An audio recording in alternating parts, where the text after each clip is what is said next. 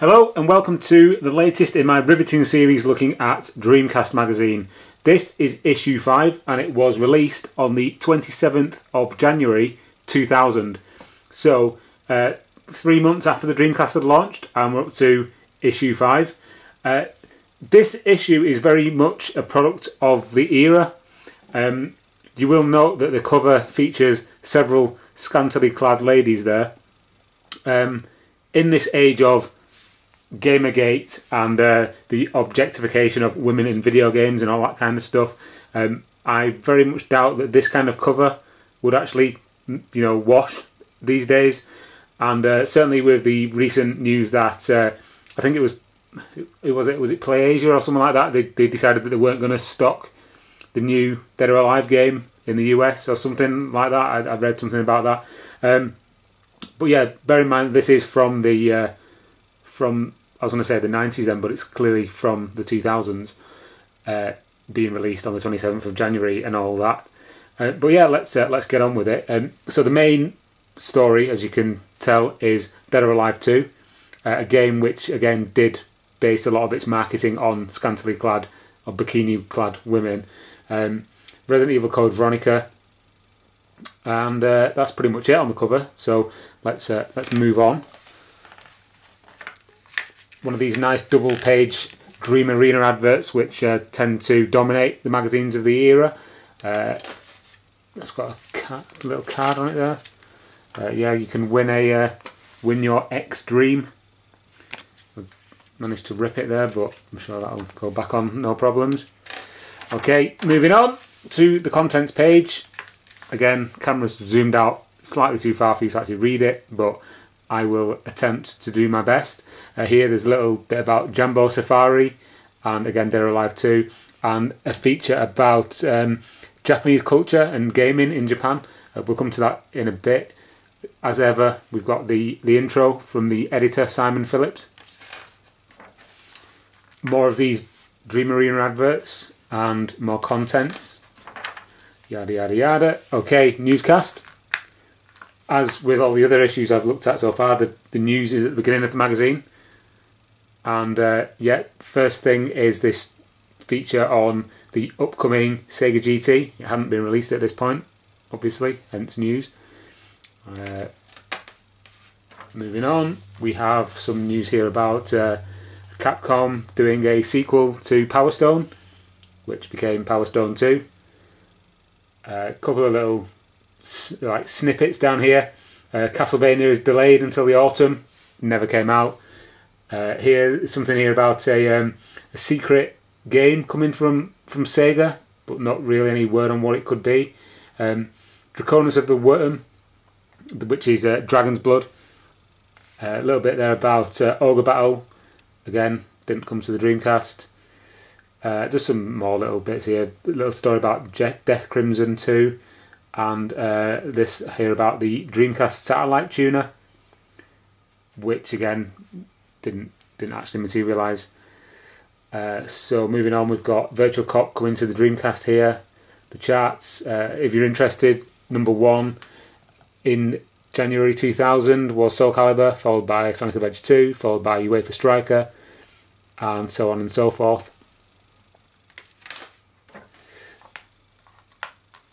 Okay, here we've got some news from Japan. There's an interesting story here about Konami apparently developing a football game for the Dreamcast, or a soccer game, which the magazine speculates could be an international superstar soccer game. As we all fully well know now, that never happened. But it was interesting at the time because it was one of these stories where I kind of thought, oh yes, can't wait to see an ISS game on the Dreamcast. That'd be amazing. Okay, what else have we got on this page? Marvel vs. Capcom 2, a little bit about that. A bit about Virtua Tennis, and then a little story here, a little bit about the Let's Make a Pro baseball team, or Let's Make a Pro Derby Stallion racer, that kind of thing.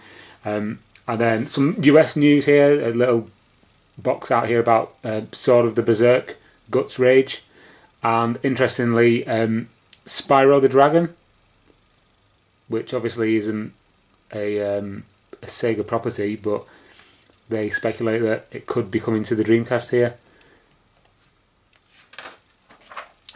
Okay, moving on. PC to DC. This issue focuses on black and white. Interestingly, further on in the series of magazines, there is a development diary for black and white, the the Dreamcast version, and it gets quite in depth.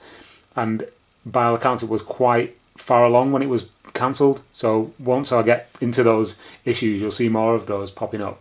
But also Prince Naseem Boxing, which by all accounts wasn't very good. If you don't know who Prince Naseem was, just go on Google and have a look. He was a British lightweight boxer from the 90s. He was quite good, but then just kind of vanished. A little bit here. Resident Evil Code Veronica. Okay, moving on. We have more news about Soul Reaver Legacy of Kain. This was actually mentioned in the previous issue, and some more about Echo the Dolphin and Tony Hawk Pro Skater.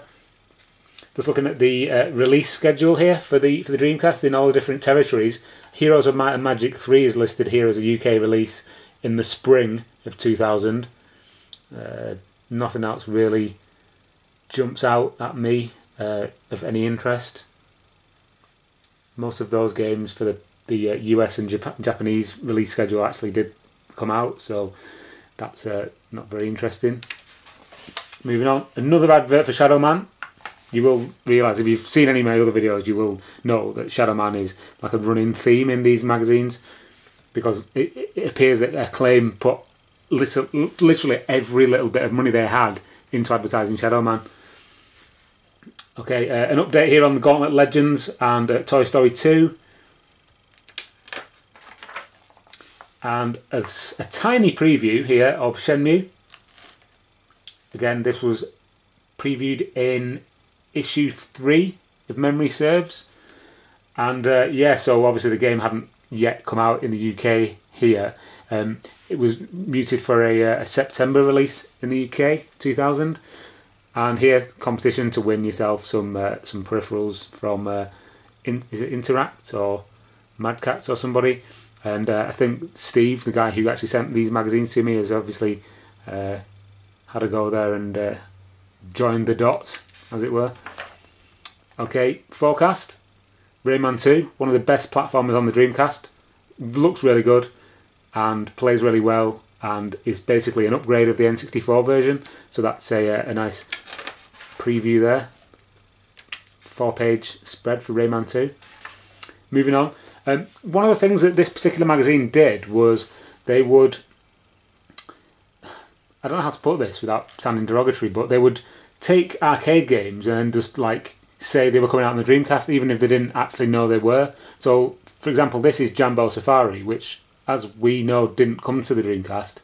But in other issues, they've done similar things. So they'll take the arcade machine and go and speak to some people in a random arcade and ask them about the game, and then make out as if it's definitely coming to the Dreamcast, even though it probably wasn't even announced at the time. So Jambo Safari is given quite a lot of space here. There's nothing wrong with giving, you know, arcade games some publicity, but just to using it and saying they're coming to the Dreamcast when there's no actual concrete proof is a bit bad. Okay, this is the section I was talking about earlier about the reporter who went to Japan just to see what the culture is like and what it's like to live in Japan, or, you know, be a gamer in Japan of the early 2000s. It's quite interesting to read through it now with hindsight. Just the differences between, you know, Western and Japanese ways of life, really. It's a country I'd love to go to just because of the differences, and we think we know a lot about each other around the world through like media and films and things like that. But, you know, I'd love to go to Japan to see what it's like for myself, and this is kind of the best way that I can do that, really. Obviously, it's based in 2000, so it's obviously not going to be like that anymore. Likewise, I mean, we think we know a lot about, like, for example, the US, but at the end of the day, even though they speak English, it's a completely different country. So I'd like to go there myself just to experience it, and again, this kind of thing is really good for that. It's the small differences between our different countries that, you know, that make them so interesting. Anyway, moving on. Right, going back to what I was saying about the cover with the bikini-clad. Just move that out of the way. Bikini-clad Dead or Alive 2 characters. This is the kind of thing that you probably wouldn't get away with today, because Anita Sarkeesian would be there banging on your door saying, "Get that off! You can't do that." And it's really just it's a thinly veiled, disguised look at Dead or Alive 2, but using these images. I mean, I personally don't have anything against it because it's the computer graphics and they're not real people, but you can see what the issue is, can't you? Really, let's be honest. And back in certainly in this era of the 2000s, these magazines were clearly aimed at boys, really, at lads. Game girls really weren't the target audience for this kind of magazine. So I assume they deemed it to be totally appropriate to put this kind of thing. There's something else a bit further on in the magazine as well, which will kind of highlight the point I'm trying to make. I'm not some kind of like raging feminist. I'm just being a sentient human being in 2016. Okay, moving on. We've got a little competition here to win some walkie-talkies if that's your bag. NFL Blitz advert. Okay, here we go. We've got the review section. Again, you won't be able to see what the reviews are because they're dead small in the corners, so I'll just read out what the scores are. If you can hear some noises in the background, there is probably a cruise ship going past right about now, so there'll be fireworks, and that's what you're probably hearing in the background if you can actually hear them being picked up on the camera. Okay, first review is Crazy Taxi, a classic for the Dreamcast. An absolute gem of a game. If you own a Dreamcast and you don't own Crazy Taxi, you need to have a word with yourself because it is one of the best games on the system. Okay, so this got 94%, and rightly so. Moving on, we've got Zombie Revenge, 81%. It's a pretty fun game, Zombie Revenge. It does get quite difficult though. Maybe that's just me being rubbish at all kinds of game. Virtua Striker 2. I so wanted to like this game.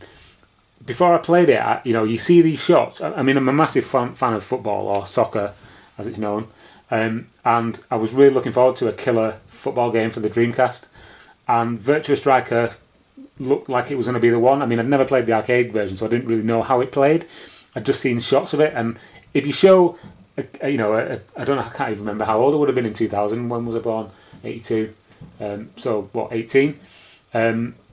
If you'd shown an 18-year-old me these screenshots, I would have been like, yes, this looks incredible.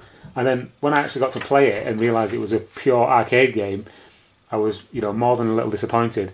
And that is reflected in the score the magazine gave it, 78%. And they do say it looks incredible, which it does even still today. It just doesn't play very well. It's not really a football game. Anyway, move on. Resident Evil 2 again is a port of the PC game. I think it's based on the PC version. It's not, it's a bare bones port, to be honest. It's pretty much the same, and that gets 73% again, which is probably. I mean, that score is more representative of the fact that it's a port rather than the game itself, I believe, because it's still a corking game.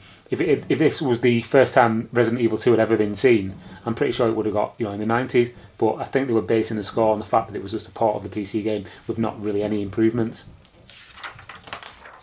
Moving on, this is actually one of my favourite games of the Dreamcast, and it's a weird one because the way this is reviewed, it's as if it was imminently coming out in the UK or in the PAL territories. As we now know, it never got a PAL release, and for the reasons for that, I'm not entirely sure. I mean, it was published by Acclaim, and they were throwing loads of money behind Shadow Man. So why they didn't have enough money to launch Armada is a mystery to me. But yeah, if you've never played it, it's a kind of like a top-down space exploration shoot 'em up game, and a really clever game. I love it. And in this magazine, they gave it 91%, which is a very good and just score, in my opinion. Let's carry on. Okay, Evolution, World of Sacred Device. It's one of those RPG type things I'm not a big fan of. I can see that, I know a lot of people are. So, yeah, I'm not going to really give my opinions, but I've got 80%. Tee Off Golf is a fun golf game. You know, there's nothing particularly wrong with it. It's alright. 80%. Virtual On. This is the game I got with my twin sticks, which a guy called Ross sent me from Japan. And I have to be honest, even with the twin sticks, I'm still pretty dire at it, and I don't really know what I'm meant to be doing. I remember I had the Saturn version, and I kind of felt the same.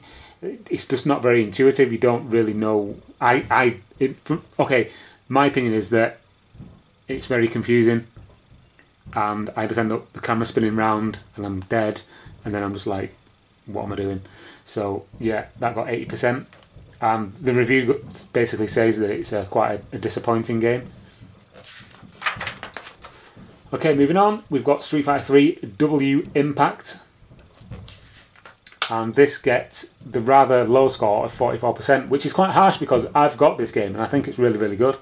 I think the animation is stupendously good and it plays really well. I'm by no means an expert when it comes to 2D fighters, but you know, from what I've played of it, it's really cool, and 44% is, quite frankly, a bit of a travesty. Import reviews here, we've got Berserk, 75%, Jet Coaster Dream, which is Coaster Works, 90%, Death Crimson 2, 53%, Star Gladiator 2, that got 65%, and Bangai-O, 65%. I quite like Bangai-O though, so again I don't really agree with that score. Carrying on, here we come to the Dreamcast Solutions section. So we've got NBA Showtime on NBC and Marvel vs. Capcom. I will just whiz through this because nobody's really going to be interested in what these are. Vigilante 8-Second Offense and a Toy Commander walkthrough. Toy Commander is a great game, but you know, for the purposes of this video, I'll just skip past all this. Moving on. Okay, this is the Interact section where you've got reader letters. You will note that the high score section has gone. The high score section that was bandied in the other previous issues has kind of just vanished from the page to be given over to another letter. Reader reviews, we've got Ready to Rumble 96, F1 World Grand Prix gets 70%, Power Stone 93, and Millennium Soldier gets 90%. That's slightly overzealous, I think, giving 90% to Millennium Soldier. It's a good game, good fun shooter, but 90%? Probably not. This is the web section where they would, you know, preview different websites from the time. As I said this in another video, but I quite like looking at the screenshots because it shows you how they would look on a Dreamcast with the weird font that the Dreamcast browser used.